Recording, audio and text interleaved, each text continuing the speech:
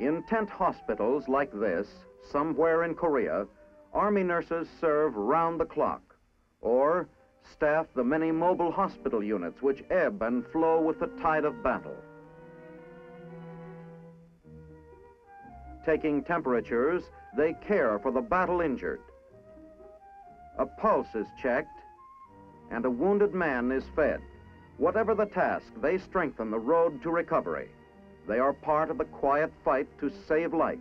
Behind them are years of training, study, and practice, and it all suddenly finds purpose in a surgical tent somewhere in Korea.